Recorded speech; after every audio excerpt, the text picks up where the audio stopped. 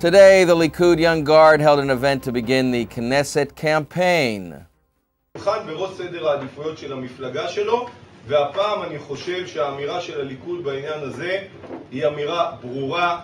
Here with us in the studio, Sagiv Asulin, one of the young guard of the Likud Knesset candidates. Shalom. Thanks for joining us. Shalom, Elliot. You're identified with the Likud Young Guard. Can you tell us what does it actually represent? It's first of all, it represents the new generation in the Likud. You know, we have 11 members of the Knesset that they are actually under the age of 40. I think it's the first time that you have so many future members of the Knesset that actually are so young, and they're going to represent the things that connect to the young population in Israel, like the tuition, like the reserve forces, and all the things that me and my friends are living every day, all the things that connect to the young generation. You were endorsed by Moshe Feiglin and his Manhigut Yehudit faction. What's your connection to Manhigut Yehudit? First of all, it's not something new. My connection to the ideologic group in the Likud, to Manhigut Yehudit in a specific way, is going way back to the past, since I was the head of the students, the chairman of the students in Israel, since the day of Gush Katif, when I was actually the only young guy from the students' body that represent the struggle against the disengagement, against the Girush, and we knew each other back then, and since then we cooperate inside the Likud and out of the Likud in many, many things. Let's go back to the events of last week.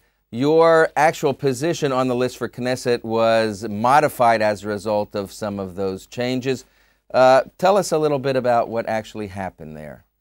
Yeah, you can say that I moved from the 35 position to the 33. I said that all over that I was prefer to stay in my original place, and that everyone was staying in the same place. But it's important to understand that the issue of Moshe Feiglin in the list is different from the issue of Ehud Yatom and Michi Ratzon, that I know that over there it was a mistake between the position of the new women and the Michi Ratzon and Ehud Yatom.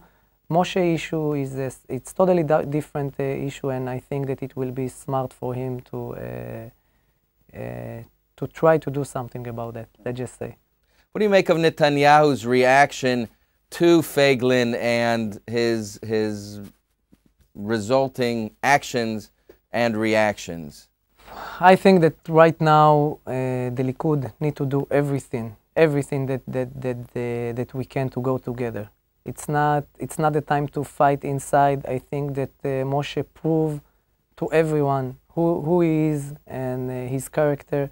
The fact that he decided not to go to the court, and he said that he will stay in the 36th place and the people will choose him and not Bagatz. I think it's a very, very courage way that he chose, and I strongly believe that the people all over Israel will give us the support, and they will give the Likud more than 36 mandates in the elections, and then I think they will see really who is the real winner of this election. Do you think that these actions will end up hurting the Likud? Will you end up losing votes as a result of putting Feiglin in the spotlight, do you think?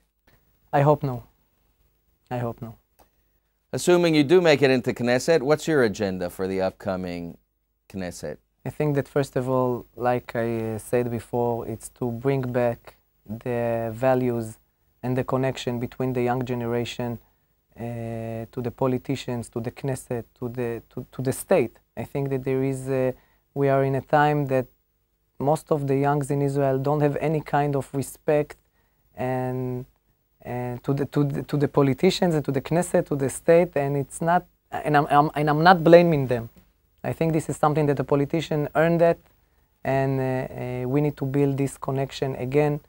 I'm going to deal with a lot of issues that connect to the young, like I said, to the tuition, to the reserve forces, and to all the things that connect to the young generation in Israel. Sagiv Asulin, thanks a lot for joining us. Good luck. Thank you very much.